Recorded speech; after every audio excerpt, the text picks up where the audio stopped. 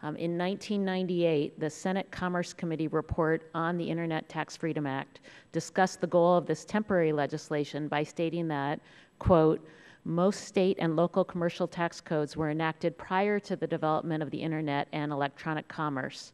Efforts to impose these codes without any adjustment to Internet communications, transactions, or services will lead to state and local taxes that are imposed in unpredictable and overly burdensome ways. A temporary moratorium on Internet-specific taxes is necessary to facilitate the development of a fair and uniform taxing scheme, unquote. But unfortunately, since the Internet Tax Freedom Act first passed, Congress has made little progress in developing a coherent policy that addresses the intersection of state taxation and the Internet. Aside from extending this tax moratorium 3 times since it first passed, Congress has yet to pass legislation like the Marketplace Fairness Act or similar legislation that would allow states to treat e-commerce sales similarly to sales from brick and mortar stores. Instead, we've seen states attempting to set a patchwork of policies that simply doesn't work. A federal solution is needed from Congress.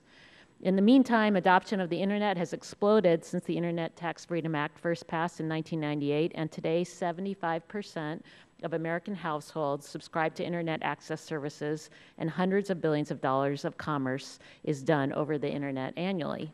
Given the importance of the Internet to consumers and to economic growth, it is Congress's and this committee's responsibility to determine a federal approach to e-fairness, and I'm disappointed that we're simply looking at this bill in isolation without regard to the other issues related to the Internet and to taxation.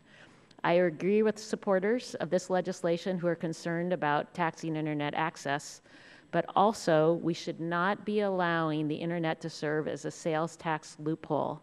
The issue of e-fairness is a related issue that this committee must commit to tackling. And while I support extending the current tax moratorium that is set to expire later this year, I don't think we should permanently extend this policy without also providing a federal solution on the online sales tax issue. This is a critical jobs issue that I continue to hear about from small businesses throughout my district.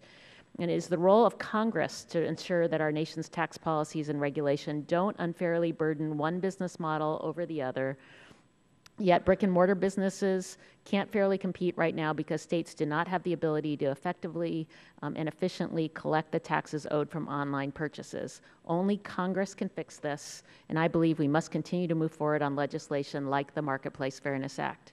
I appreciate Representative Chaffetz's work to assist small businesses with this important issue, and I hope that the leadership and my fellow members of this committee did not consider our work on Internet tax policy complete after today's markup, and I look forward to continuing to work with members on both sides of the aisle to work to find a solution to move forward on both the Internet Tax Freedom Act and online sales tax legislation before the end of this year, and I yield back the rest of my time.